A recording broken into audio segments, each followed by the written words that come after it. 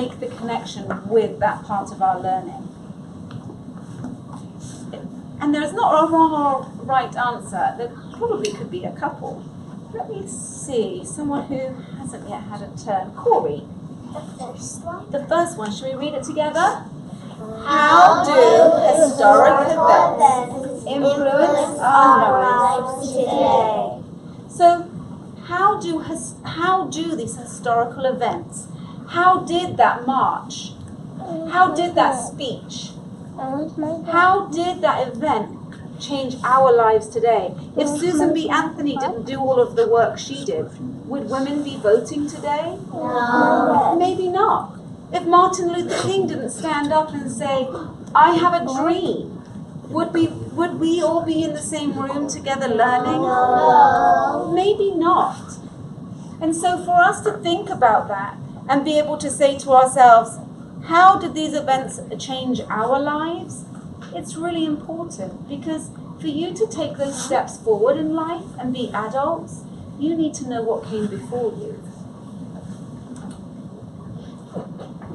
I don't know if that's... What just happened?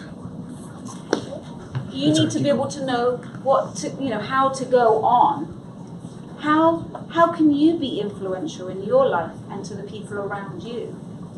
Anybody else think about any of these other ones? How about this one? Let's read this one.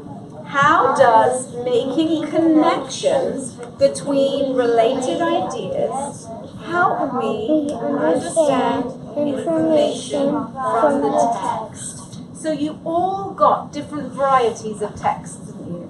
Yeah. We all got books. What else did we do? Articles, yeah. Benjamin? Trifolds.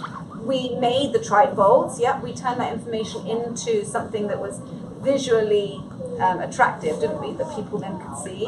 But there was another one. We saw the videos. We saw videos, yeah. And so that we call technology. And then you Oh, yeah. Well, do you know why we do that? We always learn to reflect on each other's learning, so we help one another. That's why we did that. So there are definitely two, and even more, because when we're reading, we're learning new vocabulary. We're writing. We're putting those strategies that we use to how to write. Do you remember when you wrote your essay, your research essay? That was a lot of work. It was a lot of work, but who did it? You. You did. And you used all of the strategies that we've been learning throughout the year and to put into those research projects.